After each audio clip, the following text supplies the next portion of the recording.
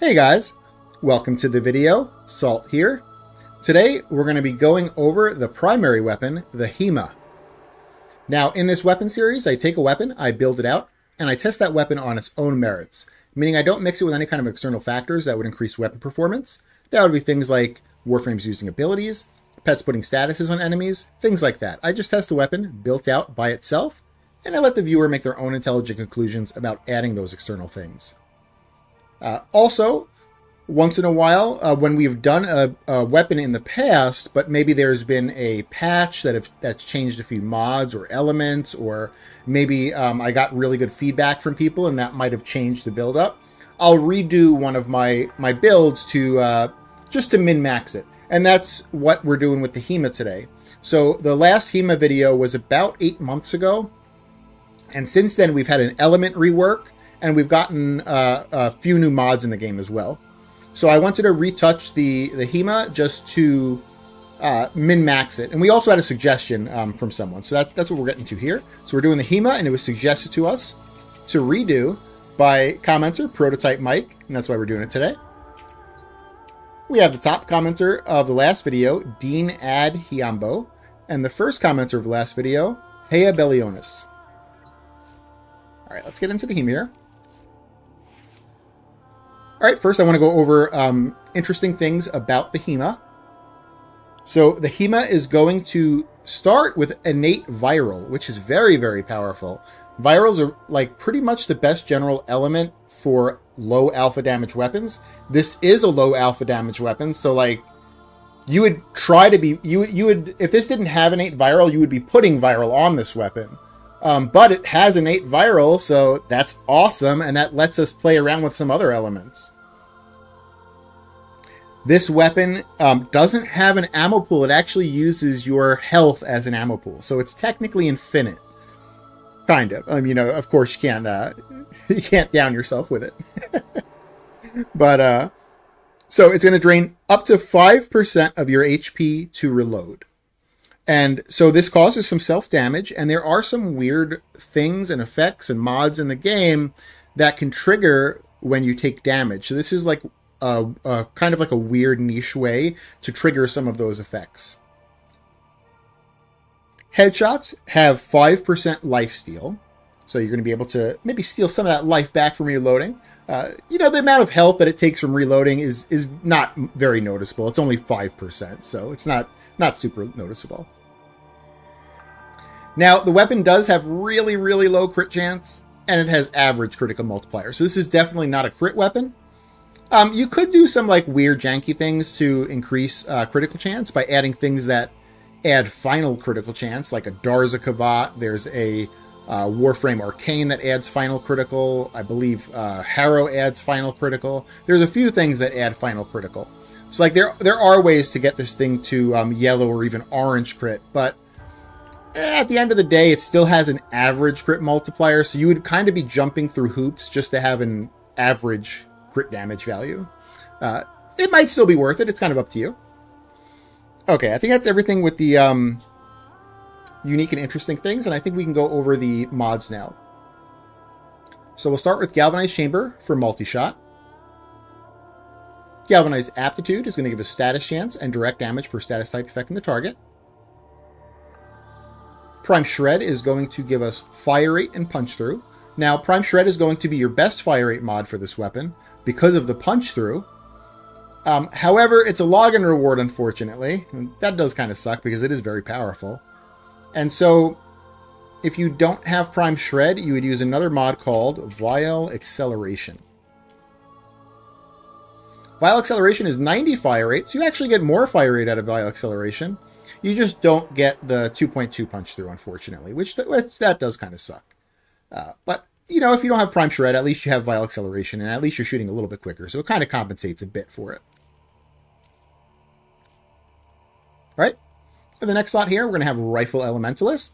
This is going to be 90% status damage, and plus 0.6 punch through. So you get a little tiny bit of punch through on here. So if you didn't have Prime Shred, at least you get a little tiny bit here. So it's not too bad. Rifle Elementalist is typically a weak mod to start, and then it becomes extremely powerful later on in the game.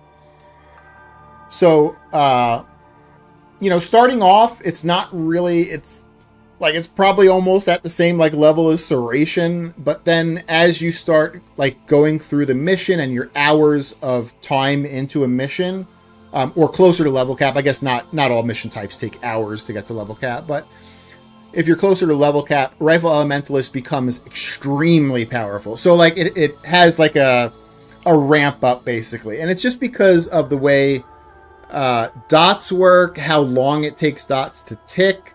A lot of enemies will die like either before a single dot ticks or like after one dot has ticked.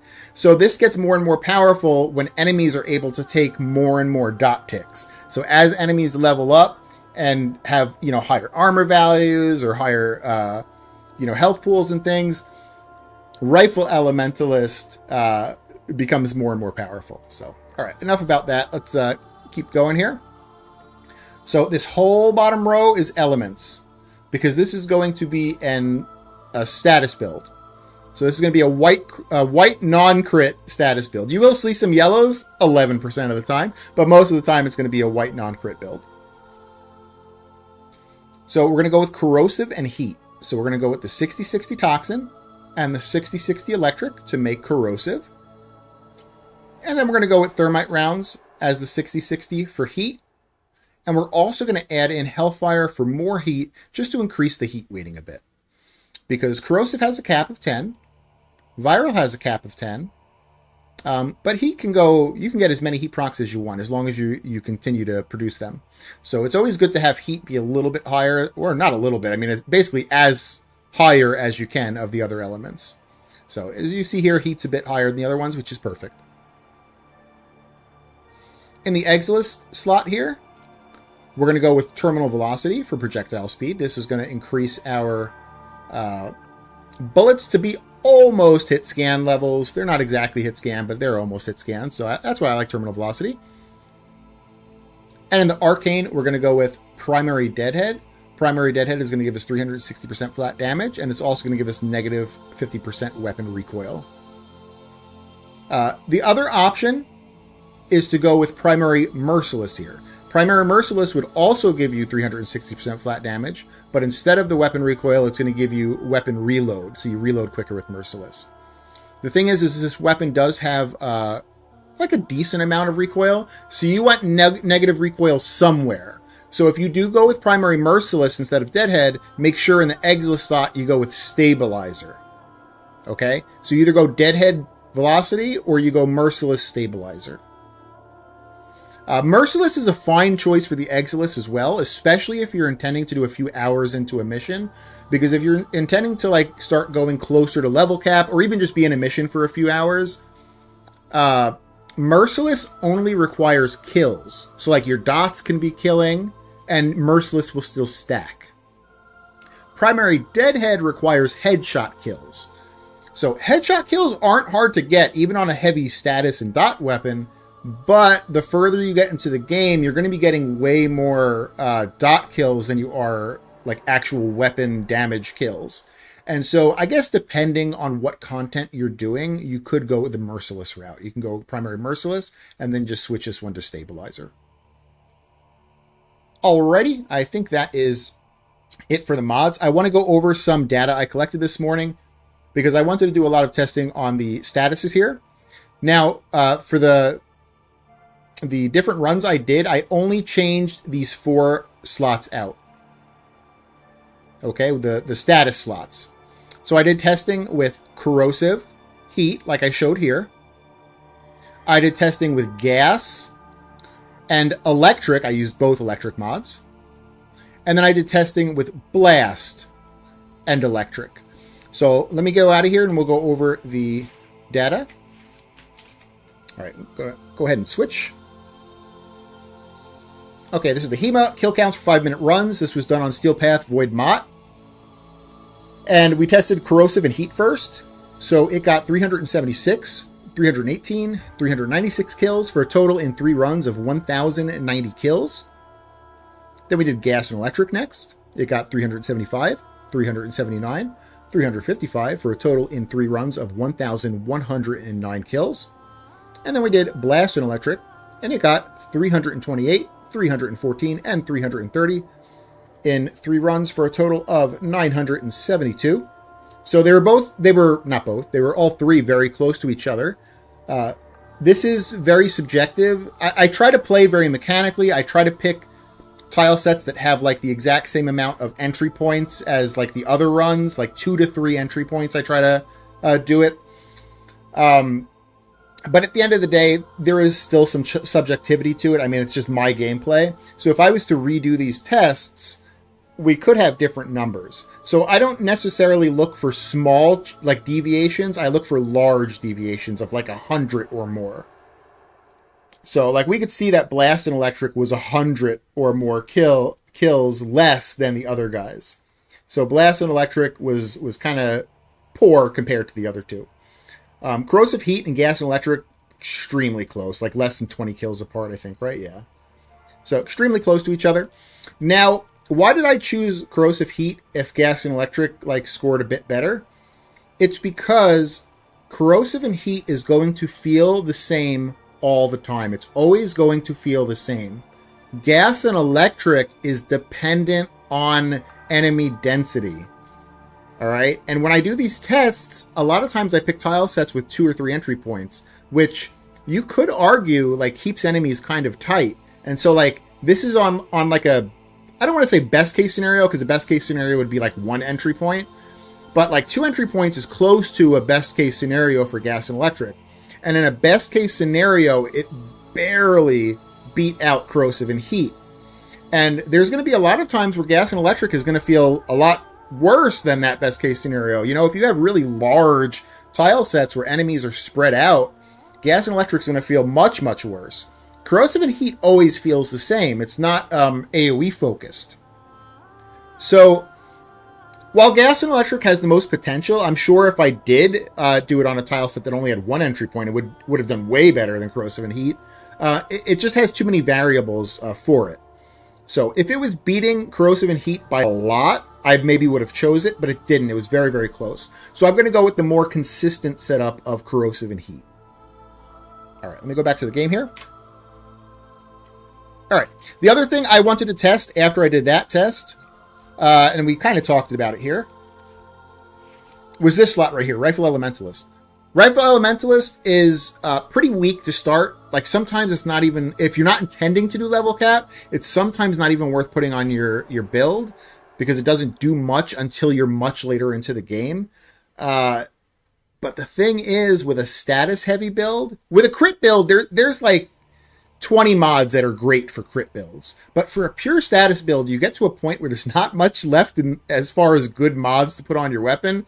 You know, you start looking at things like Serration, and it's like, oh, you know, it's like, Seration's pretty crappy, you know? So, like, Rifle Elementalist doesn't have to compete with very good mods to be here. It's competing with things like Serration and Vigilante Armaments. Let me type in Vigilante Armaments here. It's competing with, like, Vigilante Armaments to be in that slot. And Vigilante Armaments, it's okay. It's 60% multi-shot. It's an okay mod. But I did want to test it, right? Because, like, maybe starting off, Vigilante Armaments just completely poops on Rifle Elementalist. And in that case, I'll just use Vigilante Armaments in my build. And I would just add, like, a little note. Hey, if you're doing level cap, use Rifle Elementalist. But I wanted to actually get the data for that. So, let me go out of here again. We're going to pull up this data. You ready, guys? Here we go.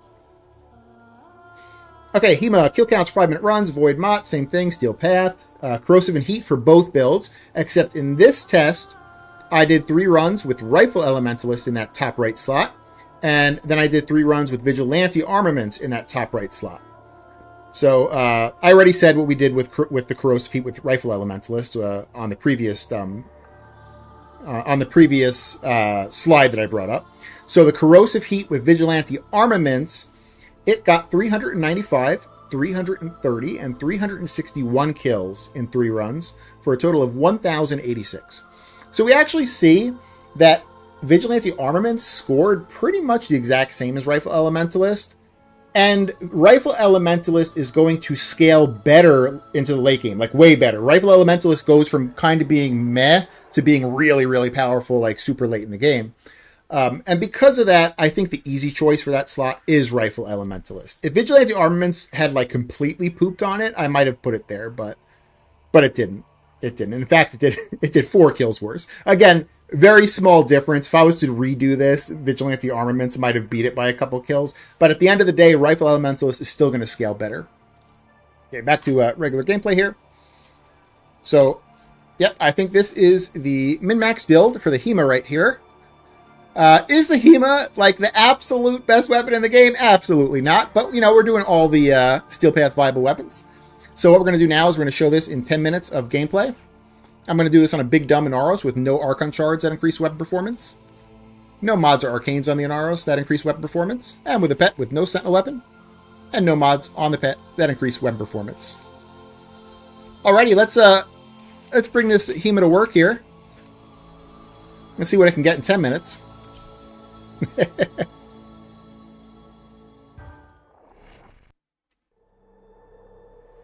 Hey, the Hema is a weapon you can get right from your dojo, so it's a weapon that like is pretty easy to get. Their rage is vehement, their focus impressive. So for a super easy to get weapon, all warriors death. for it to be Steel Path viable, even though it's not going to be as powerful as like some of the incarnates, or pretty much all the incarnates. All right, we have to get our conditionals up. So, all right, we got most of our conditionals up here. We should be slaying pretty soon.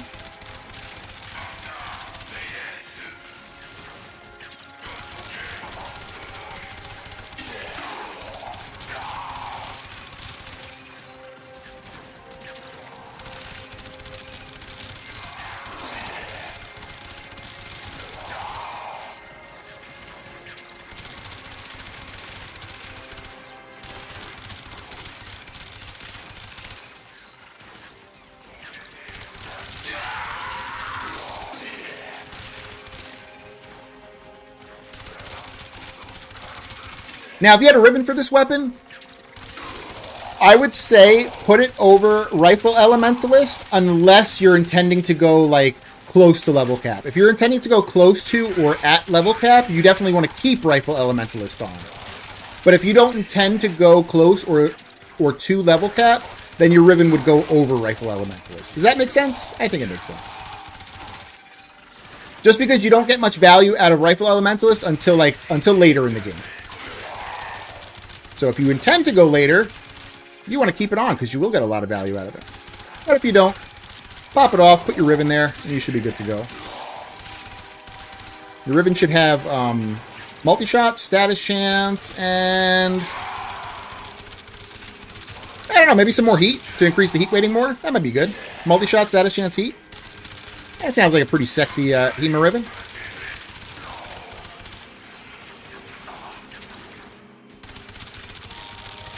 I know, of course, you can't pick exactly what's on your ribbon, but in a perfect world where you could, multi-shot, status chance, and heat.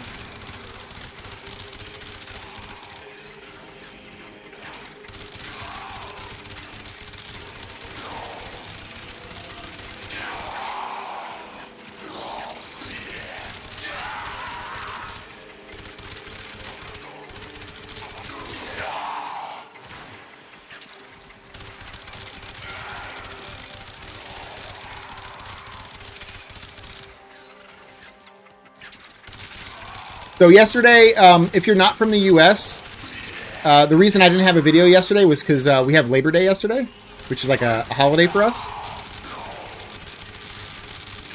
And so I took it off because we were out hanging out with some friends.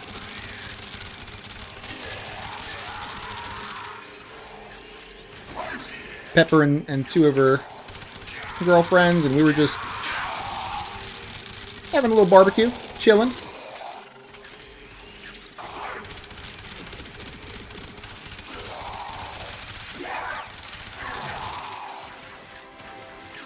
So this week we're planning to do a Sevagoth. Probably on Friday, I'll do a Sevagoth Prime build. I have to actually kick myself in the ass and actually farm for Sevagoth.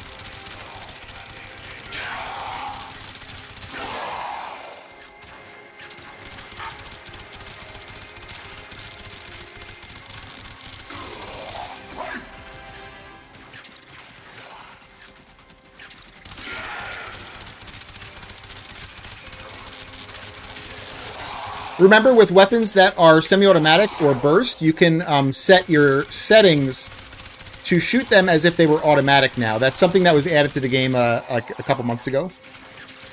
It's in the accessibility. So if you go in your settings and you go to accessibility, I forgot what the actual thing is called. It's somewhere near the top. You can shoot your semi-automatic and burst weapons as if they were automatic, kind of. Like, you just hold down the button, basically. Oh, Malice got to roll and drop the mag bubble. This is not going to be very good against the Acolyte. It's going to be pretty average as far as assault rifles go. Maybe even less than average because it's a status assault rifle instead of a crit assault rifle. So, average to below average against the Acolyte.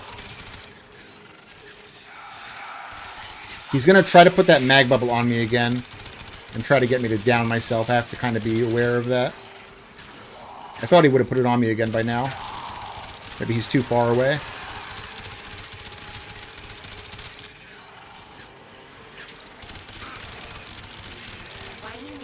Extraction is ready. Let me get closer to him and try to... Yeah, there he is. Okay. I was like, I want to bait him into putting it on me because I don't want to just randomly die. I'd rather know when it's on me.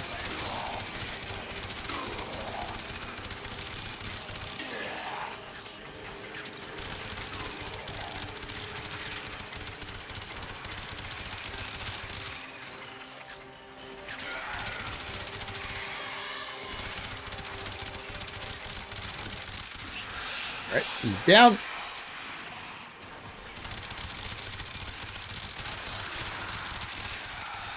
Yeah, so Sevagoth at the end of the week.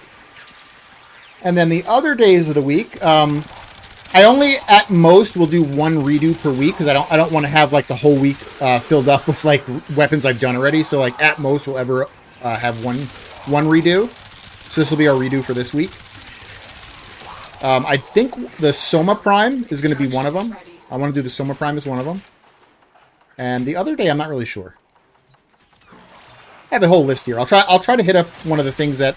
One of the suggestions that has been waiting for the longest, I'll try to do for the other one.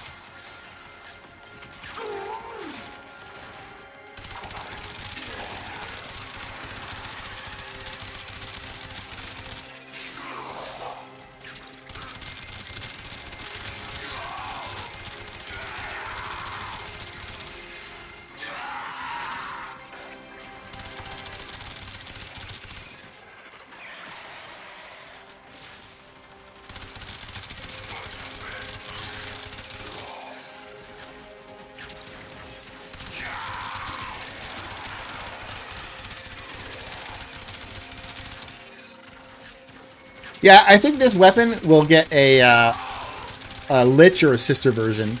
Or whatever the infested dudes are going to be called.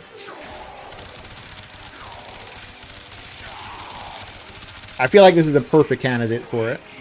It's a fun weapon. It's just that it needs a little bit of love. It needs a little bit of a stat increase. Maybe some kind of unique effect. I don't know if they would give it a unique effect. Well, I mean, I guess it technically has a unique effect. It's just a weird one that's not really super...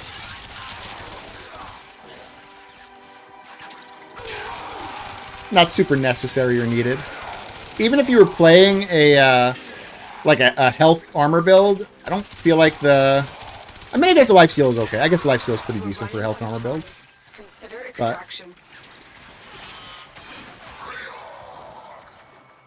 I'm gonna grab this one life support here.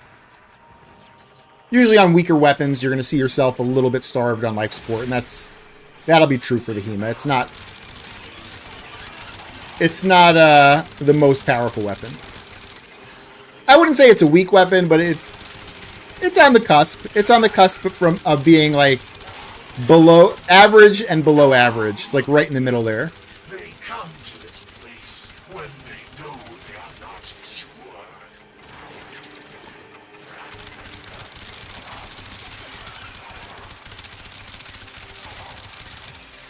Treno use the keys, but they are mere trespassers. Only I, Thor, know the true power of the Void.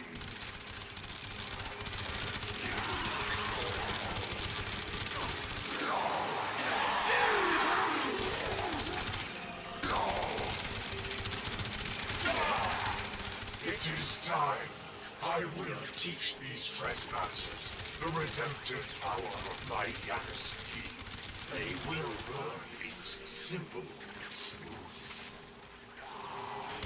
I've gotten really lucky. The last two Warframes I Best option. did not require any Umbral Forma, which I was happy about, and I was surprised. I didn't know much about Frost before going into that video, and I had assumed he was going to be an Umbral Forma dude.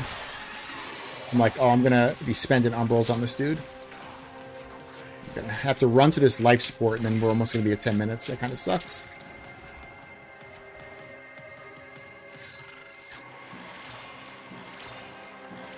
Let's see if we can get our kill numbers up. Get back up there. We got like 20 seconds to get our kill numbers up.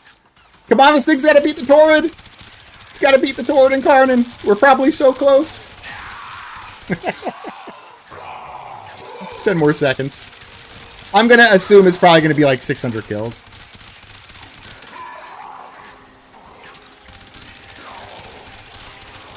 Alright, we're at 10. We're at 10. We're at 10. They could not do this 631 kills. Let's check in a few seconds just to make sure no heat procs killed anything else. Yeah, 631 still. Okay. Some of the good weapons in the game we've done have hit about 900 kills, and some of the really good weapons we've done have hit about like 1,200 kills. So this is definitely like less than a good weapon. Again, probably more like on the average to maybe below average rankings. But a good Lich candidate. Please make this into a Lich weapon. Or an Incarnate. Imagine Incarnate Hema. Oh my goodness.